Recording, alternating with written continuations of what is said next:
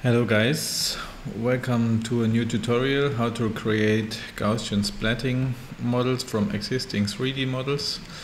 For this tutorial we will create a Gaussian splatting model of this Vitra ID chair with 3ds Max, a custom tool I wrote to export data to Postshot and then to train it in Postshot. You can find the tool on my website, and I will of course put a link in the description, and also on my website in the article there will be a bit more detailed description how to do that, and here you can download it.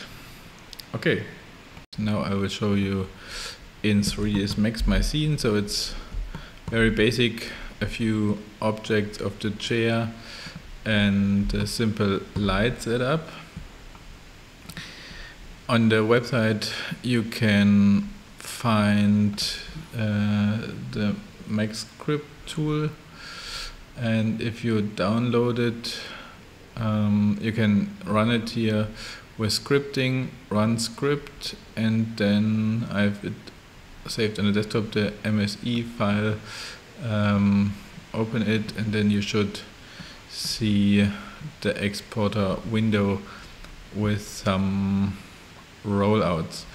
It's basically separated into 3 parts. So the first is creating the camera animation from vertex positions, which is optional. So if you want to use your own camera rig, you can do this. And then you can export the camera transformations to a CSV file. And the third part is exporting the initial point cloud from the vertices. So to create the Gaussian splatting model from this 3D object, we can create a geosphere first and make it a bit bigger and center it in the object, and even maybe even more bigger. And the default option is here set to 5 segments, which means in total it will be at the moment 252 vertices for the camera animation. And I think this is a good starting point. You could even go maybe for simpler tests a bit lower to 3, which would just generate 92 images, but I think for a high visual quality a bit more pictures are better.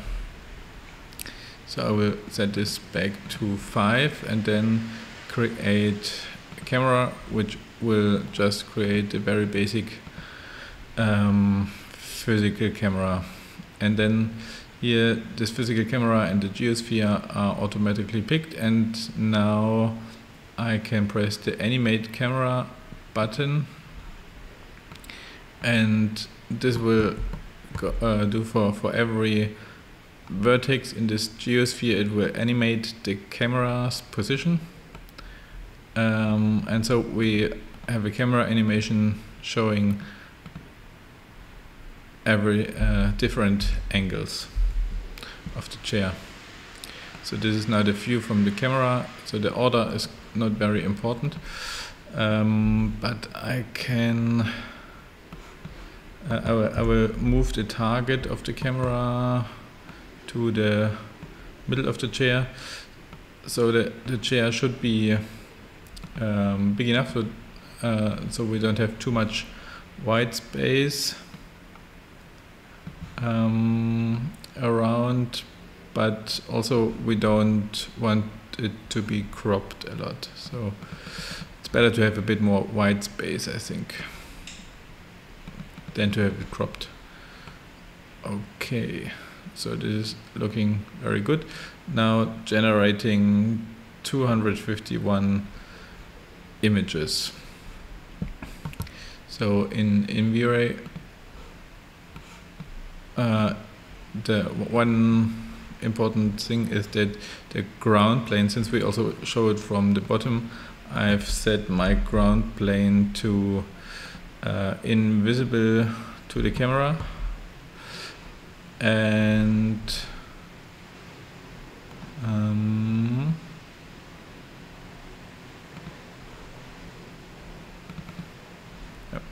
this is my ground plane. It's invisible to the camera, and the model should have a good lighting from every angle.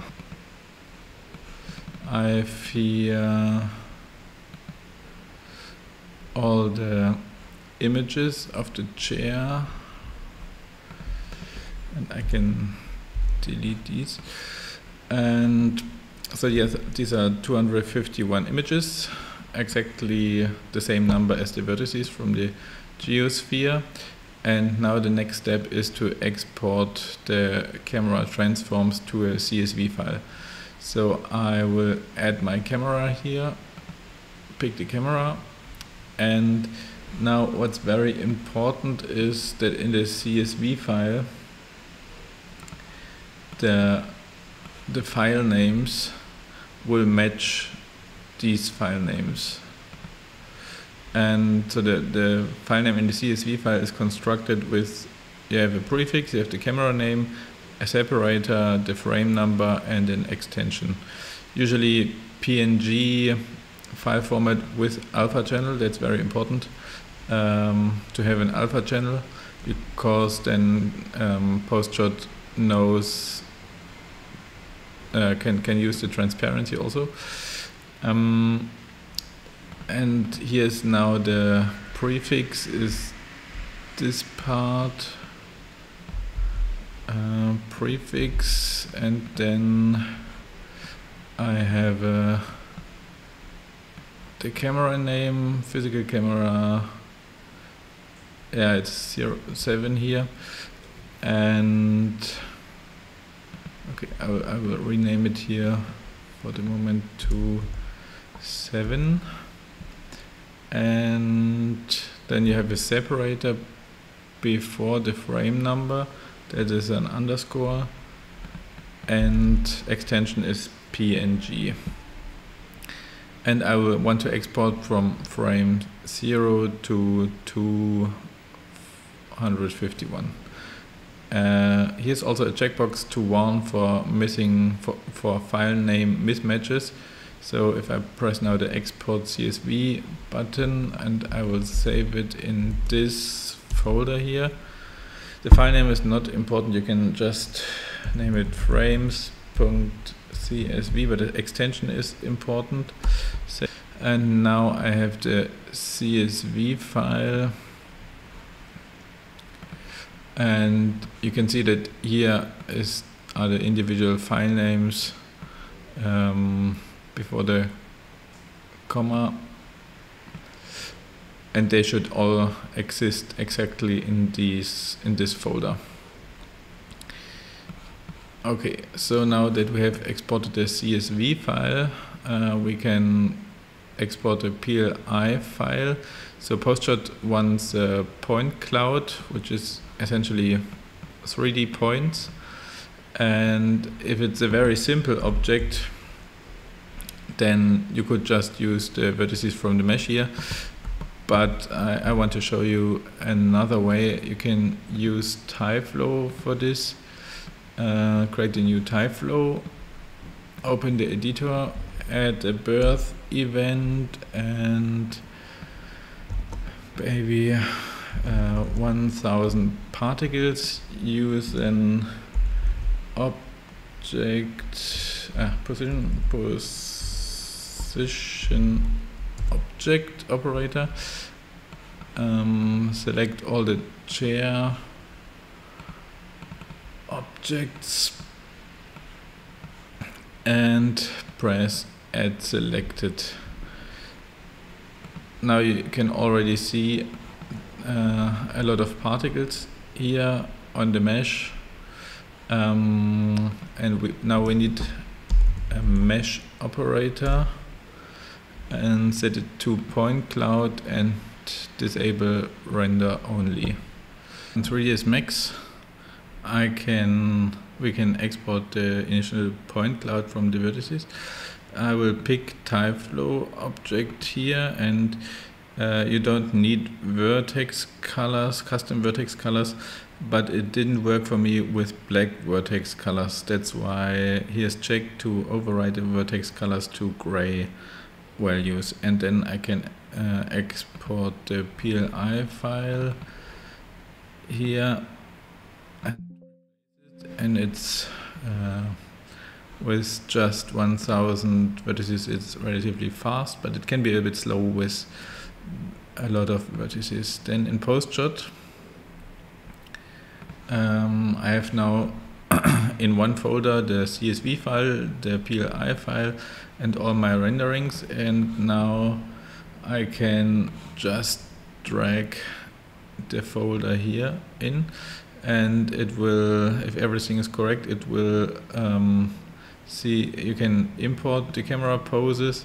For objects it works better with the MCMC radiance field profile, and then just click import, and now you should see here the cameras and also the Gaussian splatting model slowly building up. Now you can hide the cameras and the axis, and now you have to wait for the 30K steps to complete. Then when the training is finished, the model should look like this, and you can export to a final PLI file.